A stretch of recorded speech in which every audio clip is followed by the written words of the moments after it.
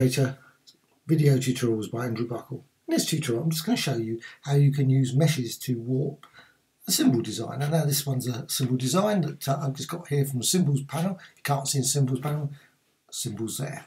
Now obviously graphic extras, you've got lots and lots of symbols. You can also find many on the web as well as obviously that come with Illustrator. Now first thing to do, just go select the actual design and then go to Object and Envelope Distort and Make with Mesh. Select that. Now you can set these number of rows. You can actually put preview on. It's not a sticky preview, unfortunately. Don't know why. It always never is in Illustrator. Wish it was, but anyway. So you can make a more complex mesh, or you can just go for one by one, which is reasonable as well. Depends what you want to achieve. So you've got the mesh there. Go over here to Direct Selection Tool, and then just basically warp design in numerous ways. Just modify that and so on and so on. Once you're happy with the design, you can of course just go over here to symbols and new symbol, save it. But say you want to change it when you've done that design and you think, right, well I don't actually want that, but I want the actual warp still. I'm perfectly happy with the warp.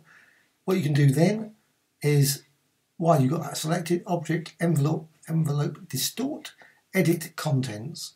Now when you've got that selected, you can just go up here, Replace, or go on the right side there.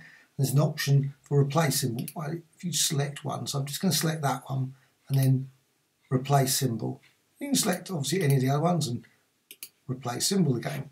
But you can also do it up here, so you can actually, it's quicker probably just to go up this side. So you just click on there and run through all, and these are obviously all sort of zoom designs, but they're all modified by the design, the actual mesh. Right.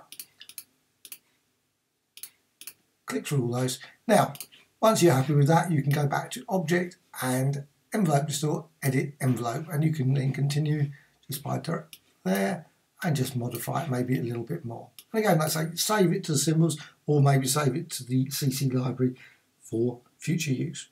Hope you found this of interest. Thank you much.